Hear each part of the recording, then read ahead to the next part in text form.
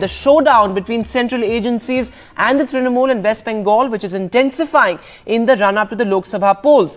After an anti-terror agency team was attacked during raids, the TMC and the West Bengal police doubled down, while the state police filed a molestation case against the NIA and the CRPF on a complaint by one of the women whose houses were raided. Mamata Banerjee said the NIA team arrived at midnight without informing the police. The NIA defended its action, and the Prime Minister said the TMC wants a license to terrorize agencies in the state. This is not the first time the TMC has sparred with central agencies. A similar attack claim was made by the Enforcement Directorate less than 3 months back that sparked a big political slugfest in Sandesh Khali. On Left, Right and Centre tonight, we ask, why are central agencies at the centre of the political battle in the all-important West Bengal just days before elections? Before I introduce my guests, take a look at this report by my colleague Saurav Gupta. Regarding this Bhupatinagar issue, there is a strong allegation on behalf of Trinamool Congress that this entire episode is constructed by NIA, both NIA and BJP. This is a result of a conspiracy made by Bharatiya Janata Party and NIA. We want to mention a name, that is Mr. D.R. Singh, SP NIA, Dhanram Singh. Madam Mamata Banerjee has already told that some BJP leader went to that person, that SP, and handed over the names of Trinamool Congress. The Trinamool Congress alleging the NIA was acting on the behest of the BJP and picking up Trinamool Congress booth leaders after a BJP leader visited an NIA officer at his home, even after the Model Code of Conduct came into force. The Trinamool Congress's National General Secretary Abhishek Banerjee said it was an alliance between the NIA and the BJP that was orchestrating conspiracies against Trinamool leaders amid the Model Code of Conduct. The Trinamool is demanding an investigation into the role of the officer and is asking for his removal from Bengal immediately, as he is involved in political games with the BJP. However, the BJP leader the Trinamool Congress mentioned has denied the charges and threatened legal action against Kunal Ghosh. देखिए, हमारे देश में जो कानून है उसमें जो व्यक्ति अभियोग लगाता है, ये उसकी जिम्मेदारी होती है कि अभियोग को प्रमाणित करे। वो अपने अभियोग को प्रमाणित करें, और यदि नहीं कर पाएंगे तो उनके खिलाफ मानहानि का केस हम खुद करेंगे। ऐसा होता है क्या? ऐसा होता है? आसनसोल में कोई एनआईए का केस है क्या? क्यों हो? आसनसोल में वो लोग चुनाव में वो लोग हार रहे हैं, इसलिए ऐसा कर रहे हैं। The development came on a day when the Bhupatinagar police registered a case under section 154 of the Indian Penal Code against NIA officers on charges of assault of criminal force to woman with intent to outrage her modesty. The NIA on Sunday categorically denied any malified intention in its Bhupatinagar action. The central agency in a press release added that its team came under an unprovoked violent attack and that it made the arrests following all legal procedures. A Trinamool Congress delegation comprising of State Minister Chandrama Bhattacharya also visited the families of those arrested to ensure its ground-level workers don't leave the field ahead of elections. And the Prime Minister and the Chief Minister also faced off on the issue. আর মানুষ যখন প্রতিবাদ করছে, NIA কে ঢুকিয়ে দিচ্ছে। মধ্যরাতে মহিলারা ঘুমোচ্ছে বাড়িতে, গদ্দারের এলাকায়। মধ্যরাতে পুলিশকে না জানিয়ে চলে গেল। পুলিশের ড্রেস পরে তো অনেক বদমাশি লোক আগে সিঙ্গুর নন্দীগ্রামে বদমাশিও করেছে। মায়েরা কি করে বুঝবে? মেয়েরা কি করে বুঝবে বাইরে থেকে যদি কেউ হামলা করতে আসে? মা বোনেরা প্রতিবাদ করলো, তাদের বিরুদ্ধে ডায়েরি করে দিয়েছে। বলছে তৃণমূলের সব বুথ এজেন্টদের অ্যারেস্ট করো, সব ক্যান্ডিডেটদের অ্যারেস্ট করো। साथियों, टीएमसी चाहती है कि उसके तोलाबाजों को, भ्रष्टाचारी नेताओं को आतंक का खुला लाइसेंस मिले। इसलिए जब केंद्र की जांच एजेंसियां आती है तो टीएमसी उन पर हमले करती है, औरों से करवाती है। टीएमसी कानून और संविधान को कुचलने वाली पार्टी है। आप देखिए संदेश खाली में क्या हुआ, ये पूरा देश जान चुका है। वहां माताओं बहनों के साथ कितना बड़ा अत्याचार हुआ है, ये पूरे देश ने देखा है। हालात ये है कि हर मामले में यहां कोर्ट को खुद को दखल देना पड़ता है। The Trinamool Congress and the BJP have often faced off over the functioning of central agencies in the state of West Bengal, but the Bhupati Nagar incident has once again brought the sharp divisions onto the forefront, dragging the premier anti-terror investigation agency into the political rhetoric ahead of elections. The NIA is likely to challenge the case filed against its officers before a court, but it surely would have liked to avoid being dragged into the political debate over its functioning in the middle of elections in the state. In Kolkata, Saurabh Gupta, NDTV. And joining me on Left, Right and Centre tonight, I am being joined by Dr. Shatrupa, spokesperson of the BJP. Also with us is former DGP Vikram Singh, and Shantanu Sen of the TMC is also with us. Thanks very much all of you for joining us on Left, Right and Centre tonight. Let me make an exception this time and go to our expert first.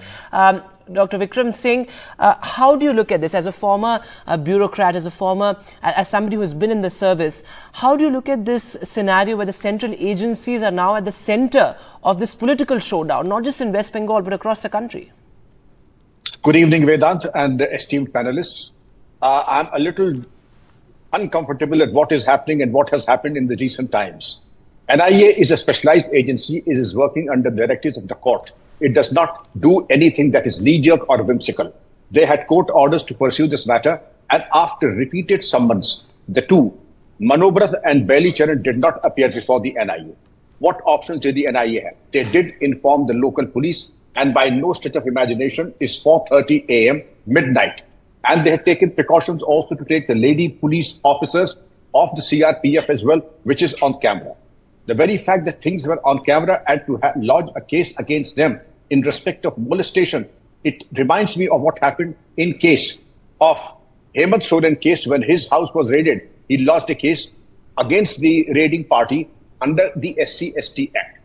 What happened in Sandesh Hali is also a grim reminder that what can happen to an agency which is pursuing only what is its mandate and only the prerogative of the investigating agency. Okay. If there is any complaint of any transgression of rule of law, you can always approach the court and complain against the officer. But let me tell you, the officers in the CBI and the NIA are the best of the best. Mediocrity has no place in these organizations. And let me tell you that they have no business even to take sides. What to talk of? Politics may be the passion of our political friends, but NIA and CBI are non-political. And I dare say that if you have any complaint, take pains to go to the court and you will have the truth in less than 24 hours. I can assure you of that. Okay, let me get Dr. Shatrupa to respond to that, because those are important points you're making there, Dr. Vikram Singh. Dr. Shatrupa, your response to that. These are premier agencies we are talking about. And while, of course, as Dr. Vikram Singh also pointed out, there's no place for mediocrity, there's no place for partisanship in these agencies. But at the same time, do you think these agencies have lost their credibility over the years, particularly in the past couple of months, with opposition parties and opposition leaders being targeted, as they say? Vedant, that is entirely the perception of the opposition. We, from the central government, the BJP ruling party, we have incredible faith in the central agencies, because we've been, I've been crying myself hoarse, saying the same thing over and over again, that the central agencies, and Vikram Singh, Mr. Vikram Singh will second me on this, that they work on their own steam. They are not politicized by any party. You have to agree that there is a differentiation between party and the government. Now, yes, we are ruling the government, the central government, and it's not because of anybody's sympathy. It is because we are an elected party which has been sent to central government. We are ruling there. Central agencies fair work point there, on Dr. their Shatrupa, own. fair point. But how would you respond to all these reports? Indian Express recently did an investigation as well, because this is important in the context of West Bengal as well. How would you respond, to this pattern, as many point out, that as soon as somebody switches parties, as soon as somebody jumps ship, cases are dropped by central agencies against them?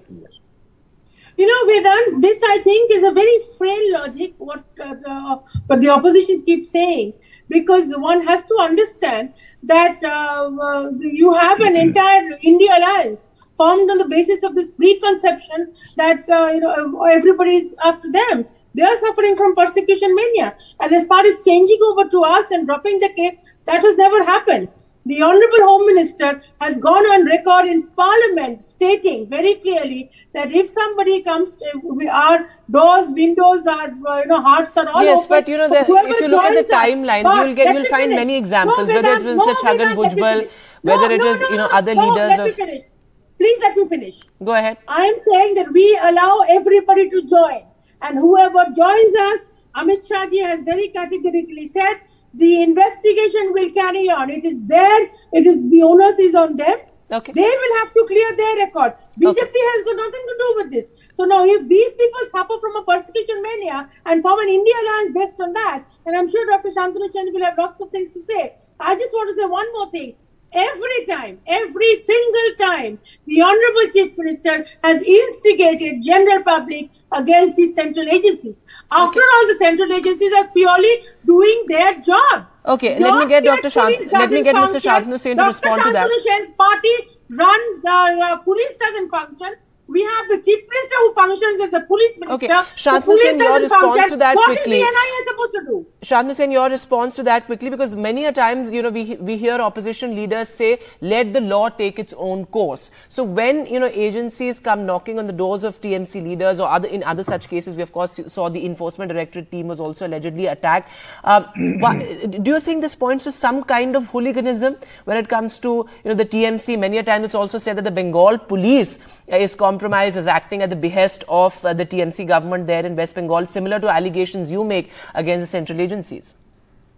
See, Vedanta, if you go through the chronology, you will see that the usage of central agencies since BJP came into power has increased by more than 365%, out of which 95% especially against the opposition political parties. And even after announcement of the poll dates, these raids by central agencies have gone high. And you see, so far the state of West Bengal is concerned, if you go through the events which have happened in two consecutive ways, one is Sandeshkhali and the other one is this East Midnapore. In both the cases, central agencies went there without informing the local police administration, being associated with the media people to create a narrative that the TMC people are creating this unrest, which is absolutely false.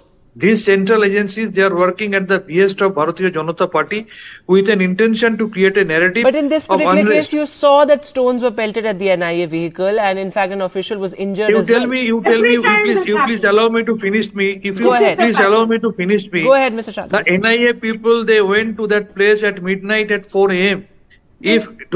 Don't take me otherwise. If your people, women residing at your residence, if they find that some strangers are coming at around 4 a.m., do you think that they will be welcoming him?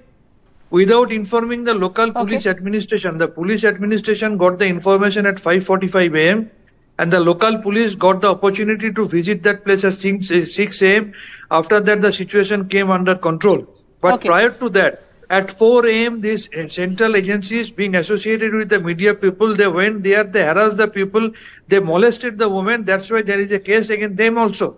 She's absolutely a concocted, motivated story with some ulterior motive. Dr. Shatrupa, because while you speak about the Sandeshkhali incident, in this case, if there was, a molestation angle, as the women, one of the women there has complained as well, is this not selective sort of positioning that you must talk about how, if there's a molestation angle, you must talk about that as well, as you did with full force in Sandeshkhali, and rightfully so? Vedant, you obviously have no idea of what happened to Sandeshkhali. Here you have one woman who has imagined at 4 o'clock in the morning, I don't even know, I haven't even seen the FIR, whether at all there has been an FIR. She has imagined at 4 o'clock in the morning which Let me remind you, in the rural area, people do wake up around 3:34. I don't know why Dr. Shantanu Sen would consider, and the Trinamool would consider 4 a.m. to be midnight. And I mean, they're expecting NIA to go after their goons. I mean, if you just look at the essence of this case, this is a case where an explosion happened in a house of their Okay, but why should you defend the central agency, Dr. Shatrupa? Why should you defend the central agency? If there's a molestation angle, you should stand up for the complainant in this case as well. Anybody. 1 second, let me finish. Nobody's defending anybody. All I am saying is this has gone up. They have filed a case. NIA has responded. And if the person has actually gone and done something to whom, NIA is quite capable of, justifying that. I'm not saying that, but please do not compare what happened with NIA's this incident today Absolutely. to what has happened in Chandeshkali. There's no comparison at all. Women are saying the same thing. So please do not play with the dignity of women on the whims and fancies of ridiculous Trinamool netas. Please don't do this. You have a reputation. This channel has a reputation. Don't go according to their bias. Dr. Shantanu Sen, your response to that, because when it came to the Chandeshkali incident, the TMC spoke fairly late. I mean, for a long time, the TMC was silent on it. So, now many would turn around and say that this is double standards on your part as well. Kindly allow me to finish number one. Kindly allow me to finish number one. Dr. Shatrupa, let Shantanu Sen make his point. My question to Madam Shatrupa: why ED raid after 1.5 years of the incident, as the incident took place in 2020-22? Why the ED raid just before the election? Let's not indulge in whataboutery. Dr. Shantanu Sen, if you can respond to this particular question. So far the Chandeshkali issue is concerned, yes. There was a bar imposed by court. Once the bar has been replaced, has been removed, we said within 10 days Sheikh Shahjahan will be arrested. Instead of 10 days, within 72 hours, the Sheikh Shahjahan was arrested, though he was associated with Trinamool Congress. Can Madam Shatrupa cite a single example where accused BJP leader can be arrested by the BJP ruled administration? In any BJP ruled state, they cannot. Here lies the beauty of the Trinamool Congress government. Okay, Dr. Shatrupa, 10-second response from you, and then I'll go to Dr. Vikram Singh. Go ahead. Yeah, I do not expect this kind of an uneducated comment from an educated person like Dr. Shantanu Sen. I am being very clear about this. Oh, he's gone offline now. I'm being very clear about this. We are not justifying anything. What has happened at Chandeshkali is completely different from what happened at NIA. NIA's inquiry is happening now because 1.5 years. The court had directed the police to take action. Police took no action. It is not the NIA's fault. Last word to you, Dr. Vikram Singh. How do we restore the credibility of central agencies? Because across the board you have opposition leaders, social commentators criticizing central agencies for going after opposition leaders. All the allegations level have to be investigated. Molestation of women, whether genuine or false, they have to be investigated because modesty of women is a matter that is non-negotiable. But they have to be investigated. I can tell you from my experience, not 99%, but almost 10% such cases are false, fabricated and maliciously. What they are known as pesh bandi. I am not an aggressor, I am an investigator. The moment I go, just to conceal the criminality of the case, you lodge false FIRs. It happened in the case of Hemant Soren, who lodged a SC Act case. In this case also, and with police it is common. Cases were registered against me and my officers also many times. But all of them were expunged. Therefore, this need to, but investigated, yes. So that there is zero tolerance in case of any transgression of rule of law. So let the investigation and the law take its own course. Thanks very much for joining us, all of you, on Left, Right and Centre tonight. Of course, while we all do understand that the law must take its own course, the timing, of course, will be questioned right ahead of the polls.